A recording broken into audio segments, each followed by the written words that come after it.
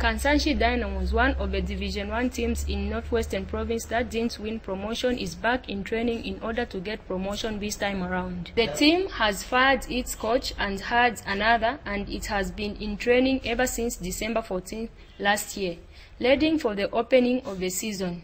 Even the newly recruited coach was told of what the club wants of him. Okay, as Kansanshi Dynamos Football Club, our main objective this season is to have the team win promotion to the Super League come 2017 soccer season. This has come about, we feel we've been left out, especially after Lumwana doing so well. They're now in the Premier League. Before my coming, I think the objective of the club was Kansanshi Dynamos should be the first team from Northwestern Province to play Super League. Unfortunately, that wasn't to be, and Lumwana overtook us, and that has really prompted us to try to put our house in order so that when the league starts, we should be there and be able to compete favorably, so that we may achieve our main objective, which is playing the Super League come 2017 soccer season. Yeah, all along we have been struggling, been lacking a senior coach, experienced coach, I mean.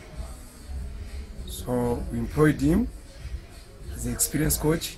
So we want to deliver to go into Premier. That is our aim. Yeah, but the other team called Lumwana Radiants, which one came first? Is it Kansanshi Dynamos or Lumwana Dynamos? Kansanshi Dynamos. Yes. How has it made you feel that the other team has gone first into the Premier now? Yeah, it was our target to be the first team to go into Premier, but unfortunately we didn't manage it.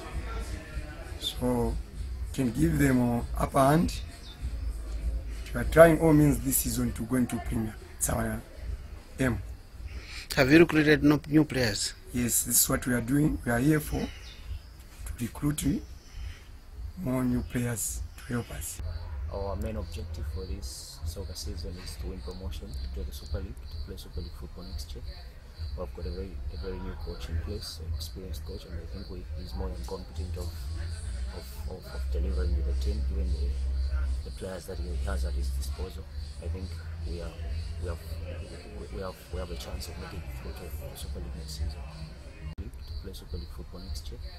We've got a very new coach in place, an experienced coach, and I think he's more than competent of delivering with the team, given the players that he has at his disposal. I think we have a chance of making it through to the Super League next season.